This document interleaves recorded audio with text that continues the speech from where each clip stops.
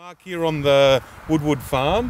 What we have here is Honey May in front of us, and we actually have a trial going on in this block where we're looking to increase the fruit size. So to do that, what we've done in a winter pruning is created trees. This one here has 13 laterals, being these side branches, and what we've done is selected nice strong wood. So this one here has 13, then the next tree has 14, 15, 16, all the way up to 20 laterals. Now the whole idea of having the variations in laterals is to look at the amount of fruit that these trees can hold.